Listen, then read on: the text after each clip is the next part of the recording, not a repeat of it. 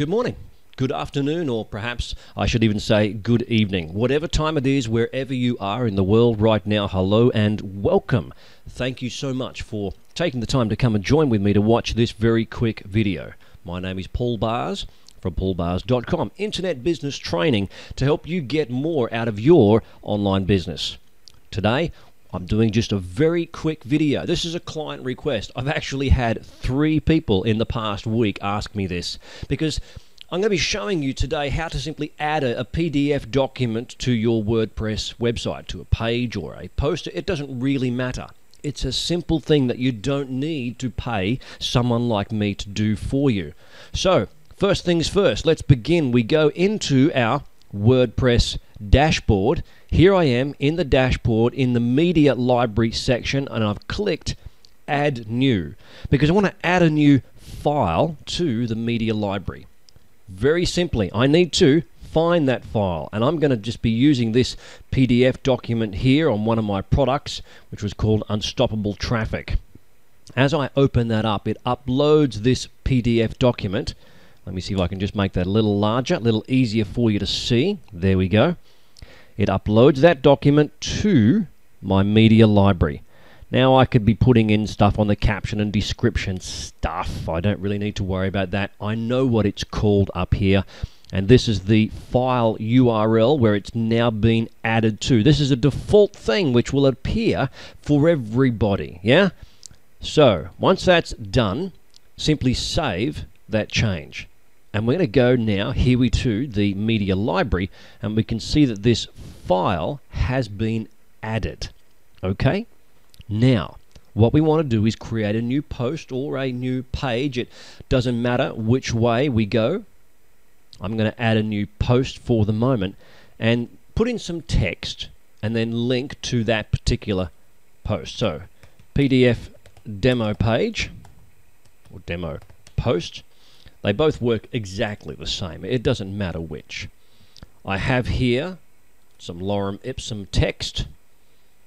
You, of course, will have some good old-fashioned whatever content that will sell this PDF. This is the stuff, the sales copy stuff that you want people to actually be motivated to download. I suggest you give a sample of whatever your PDF document is. You know, some bullet points are always good. Perhaps some images, so I can, put in an image up the top here and maybe another one down there. At some point, however, I'm going to need to put in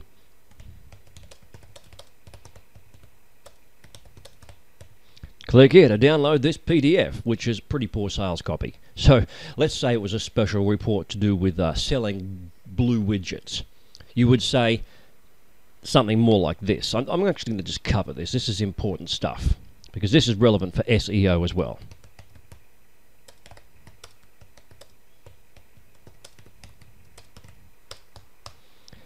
Download your blue widget report here. Here. Come on, Paul, you can type that. I'm a man. I can't type and speak at the same time. One of the problems that I have, multifunction, doesn't work very well. No matter. Here we go. Ladies, that was a joke for at our expense. Enjoy. Download your blue widget report here. So we're selling blue widgets. We want to make this the hyperlink text. Something like that. You might hyperlink the whole lot. But what we're going to do now is come up to add media. See, I just hold the mouse over that. Add media. That will now give me the opportunity to, and I could have just selected a file directly and uploaded from there instead of first adding it to my media library. But I chose to add it to the media library. So I'm going to click there now. Here's the piece that I want to add. So I click on show. There's all my details. Here we go. Use this image. Now it's not an image, but it works the same way. Okay? Use this image. It's now going to create a link. I'm working in the HTML section here. If I come over to the visual, forget about all the red, the fact that it's telling me I've got lots of spelling errors. Here's now the hyperlinked text. Now, isn't that interesting? Look what it's done. When it did that, it automatically put the name in there. So I need to go back here in the HTML and rewrite this. So something like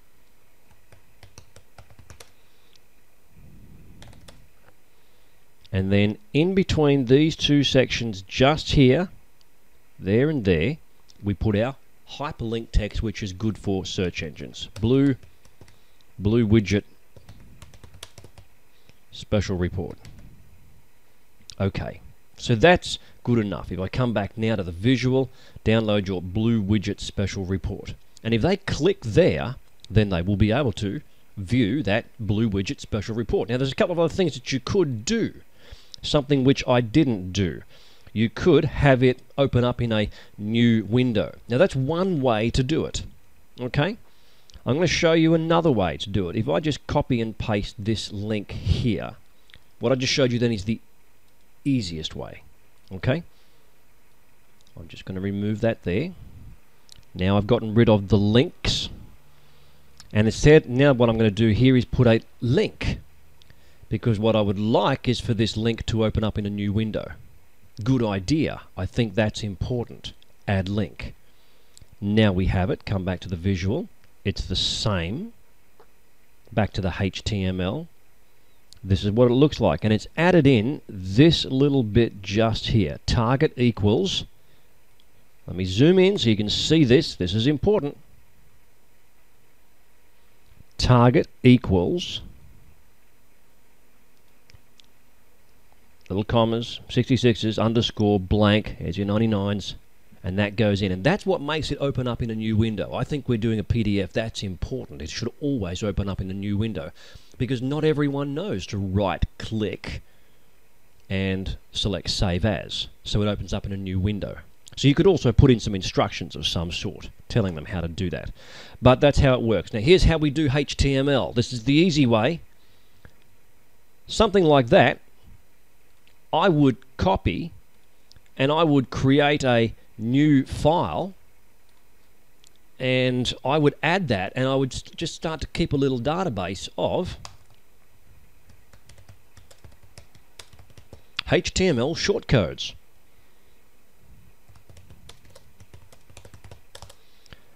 This one is what you use when you want to open a new window.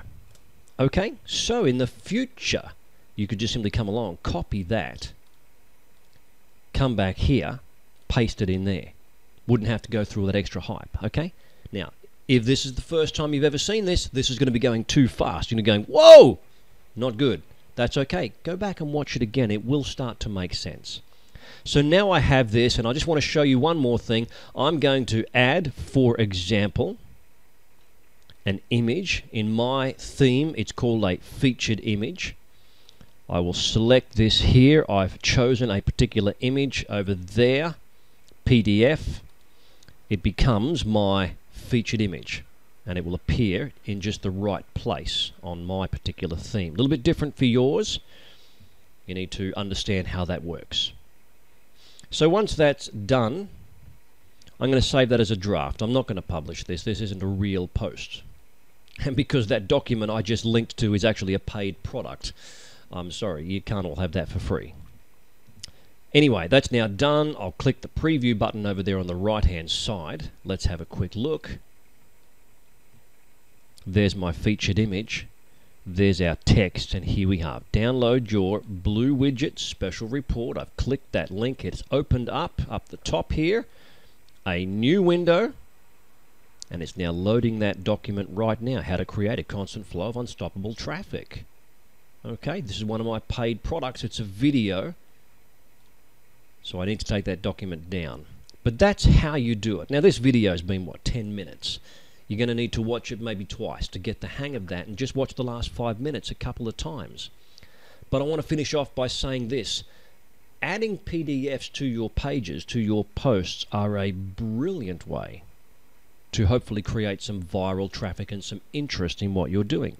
Because people can share these. Give them permission. When they open it up, it should say you have permission to share this. Or it should say you don't have permission to share this, which is probably what I've got in this one. Depending on the rights, if you give these away free, you want to make it so that everyone can have them free. Don't just add them to your website, add them to other people's websites. Document sharing websites, things like that.